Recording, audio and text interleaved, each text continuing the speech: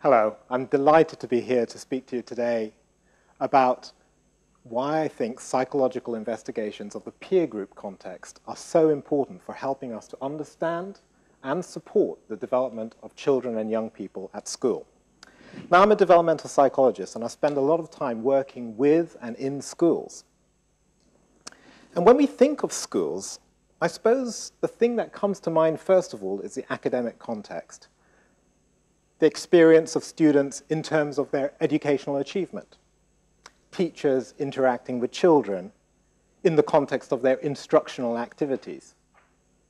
And that's a natural place to start. But I think that if we stop there, we miss out on a really important social context for children's development at school, and that's the peer group context. What I'm going to try and show you today is why I think the peer group context helps us understand a really complex interplay of how children act, their behavior, how children are thinking, their cognition, how children are feeling, their emotional experiences, and what's driving them. What are the goals that are actually motivating them to behave in certain ways? And that interplay, I believe, is really crucial for us. It's crucial in helping us to make sense of key developmental outcomes for children and young people at school, their mental health, their emotional adjustment, and it will take us right back to where we started, the educational achievement of children as well. What I want to try and show today is that we can weave all of those things together to actually make a difference to children's lives. So let's start right off by looking at the behavior of children, because that's, after all, what we can see. And when psychologists look at children's behavior in school contexts, you can identify a range of different types of characteristics. You can see a cluster of positive social behaviors, all the social skills that you might want to cultivate in your children. Being kind, helping others, being a good leader, resolving conflicts peacefully. All of those things we want to encourage. But of course, we don't always see those patterns coming from every child. We sometimes see more negative patterns. We see things like aggressive or disruptive behavior, the so-called acting out characteristics. Or we might see more withdrawn or socially isolated characteristics as well. Now, if our lens through which we look at the school is focused primarily on how children are getting on with their teachers in the context of classroom instruction, we might be tempted to focus only on the top right characteristics. The behavior that might disrupt learning, children who are aggressive, who are causing problems in school. And in fact, if you look at news stories in education, that's what you often see. Problems with behavior in the classroom, disrupting learning. What are we going to do about these problem disruptive kids? And yet I think we need to take a step back and we need to understand what's going on within the peer group, because the classroom and all the other parts of the school environment are deeply social places. So let's look at the peer group context within a typical classroom. This is a sociogram. It's a visual representation of how children are relating to each other within a classroom environment. These positive nominations are represented by arrows here. Children are identifying simply who they most like to hang out with. And we also get information on who they least like to hang out with. Now we can see that certain individuals within the class receive many, many positive nominations. You can see the green node for Sarah with tons and tons of positive nominations heading into her. Many, many children want to hang out with her. They want to spend their free time with her. They really like being with her. But there are other children, like Alex and Emily in the top with the little black nodes. Those children receive not one single nomination. They make their nominations of who they most like to hang out with, but not one single person nominates them back positively. And in fact, we know from the data that we've got, you can see from the color coding, those children are identified as rejected because not only have they not received any positive nominations, we know they've received many, many negative nominations. Now, we could try and unpack all of these variations, which you'll find in any given classroom, in terms of behavior. We could identify, for example, what behavior patterns predict being rejected. And you would find, in fact, that yes, disruptive and aggressive behavior often does lead to rejection within the peer group. That social withdrawal is often associated with rejection. But I want to probe a little bit deeper. I want to think a little bit about what you need in order to figure out how people work, how groups work, how we interact with each other. When you're in a peer group, when you're interacting with other people, and this, I should say, is true for us as adults, just as much as it is for children, we'll ask ourselves questions. Why did he do that? How is she feeling? We might want to figure out, what am I going to do in this situation? What are they going to do in this situation? What can I do to help them understand my perspective? We might think to ourselves, uh-oh, I better not say that because that's going to really upset her. And we don't always get it right. Sometimes we do upset someone else, but we didn't mean to do it. And we have to understand that sometimes that happens to us as well. And that journey of figuring out how people work, what makes people tick, what's going on inside our head and what's going on inside other people's heads is a really complex journey. And children begin that journey really early on, and we need to understand that journey in order to figure out what the trajectory being followed actually involves for children. We need to figure out what the underlying processes are in order to make a difference to children's lives. And that process, as I said, you can get into right at the very beginning of children's interactions with peer groups. Here's a piece of research that I engaged with one of my former PhD students, Kay Matheson, who did a lovely program of work working with 2 to 3-year-old children in nursery schools who were making their first forays into peer interaction, just engaging with this world of connecting with other children, really for the first time properly. And what we found was that even at this very early stage, there are big differences in how children understand each other. Simple things like recognizing emotions. I'm not talking about anything that seems really complex to us now. I'm talking about happiness, sadness, feeling cross. And it turned out some children are a lot better at understanding, recognizing, and labeling those emotions than others. And that, in turn, predicted outcomes for the children. Children who are better at these things were more effective in playing in a positive, interactive way, rather than being very disruptive or being disconnected from others. They would do things like sharing toys. They would take turns. They would help others. And those qualities, of course, create a platform for learning more and more about how people work. Children's understanding of the mind, figuring out what makes people's minds work, beliefs, desires, emotions, how they link together, and how they link to behavior, is an ongoing task that children engage with right from the beginning in their early years and take with them through their life journey. And we have to make sense of it in the peer group. Children's theory of mind, at age 5, for example, in another piece of research we've been doing, is related to outcomes in terms of their social behavior. Children who are better in terms of understanding the mind end up being more cooperative. They know how other people are thinking, how other people are feeling, and they can respond accordingly. They can help, they can support. And that, in turn, provides the foundation for building successful friendships.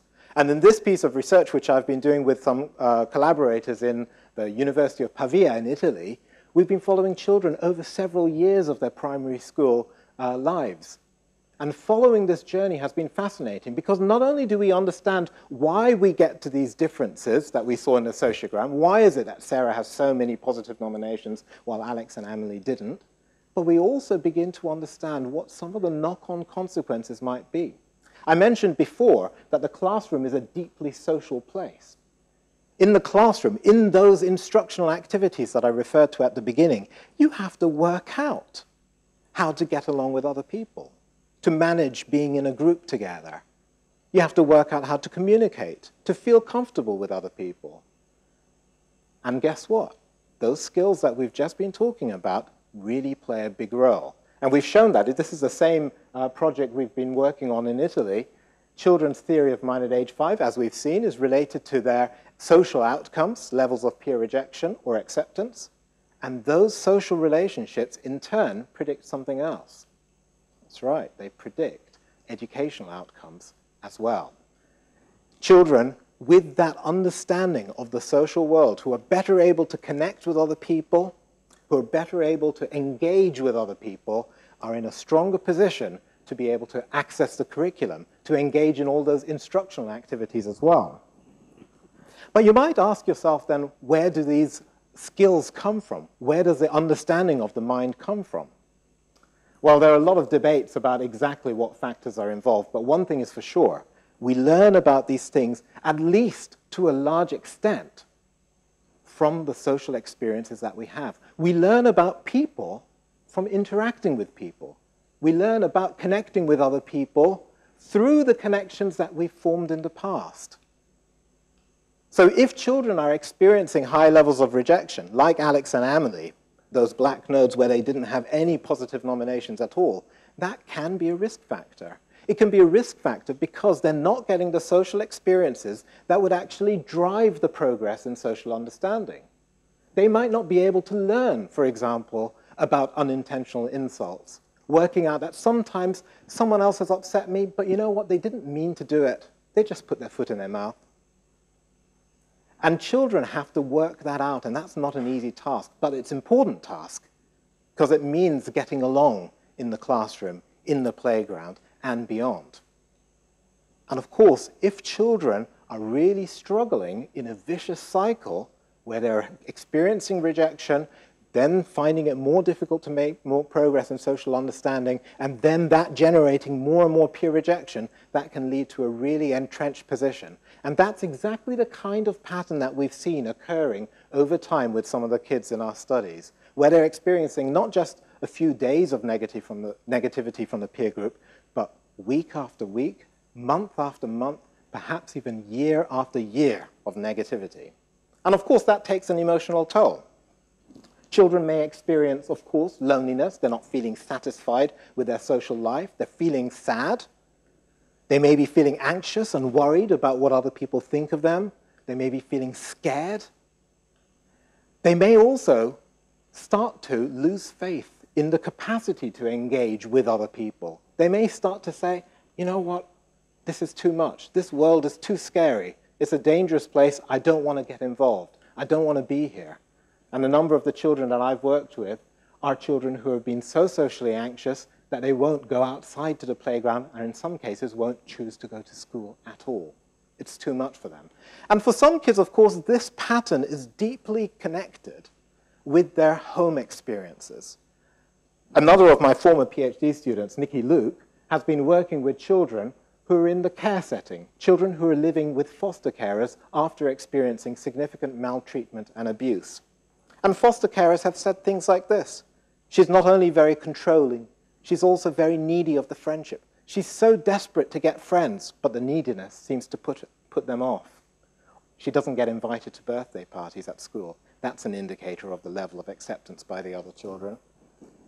So these children are experiencing a double whammy of difficulties in a very traumatic home life, followed up by real difficulties in making those social connections with the peer group, which in turn leads on to all the consequences we've talked about with educational achievement and potentially significant mental health outcomes.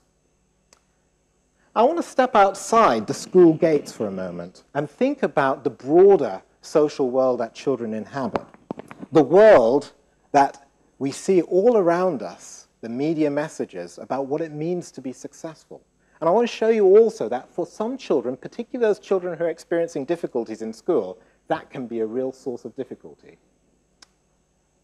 Being perceived as popular, being thought of as socially successful, is not the same as being genuinely most liked. And yet, we, even when in the back of our heads we know it, we often conflate the two together. And children for sure do that.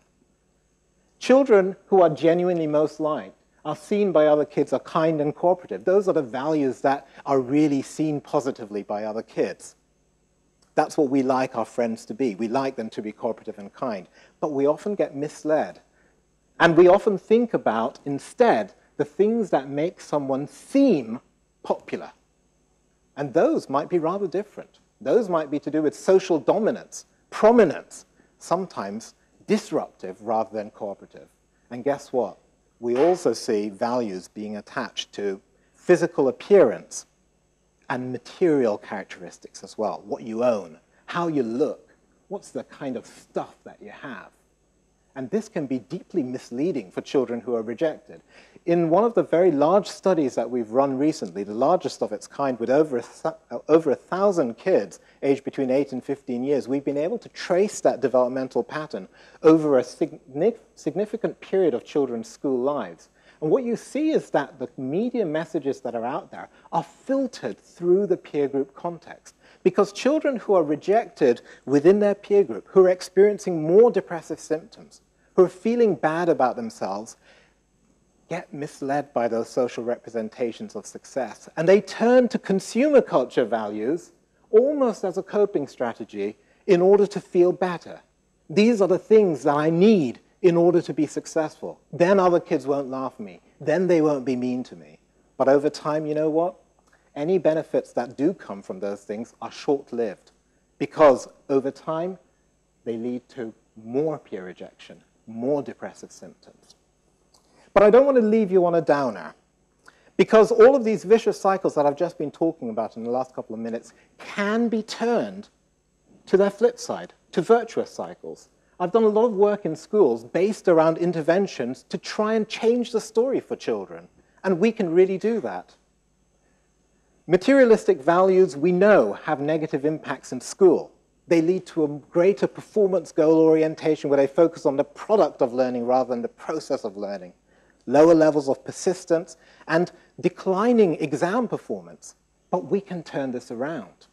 In schools, our intervention strategies have focused on promoting social and emotional aspects of learning. And when those strategies are woven into the fabric of the whole school community, when it's not just one teacher or one set of people who are engaging with this, but all the stakeholders in the school, all the staff, all the kids, then we really see benefits.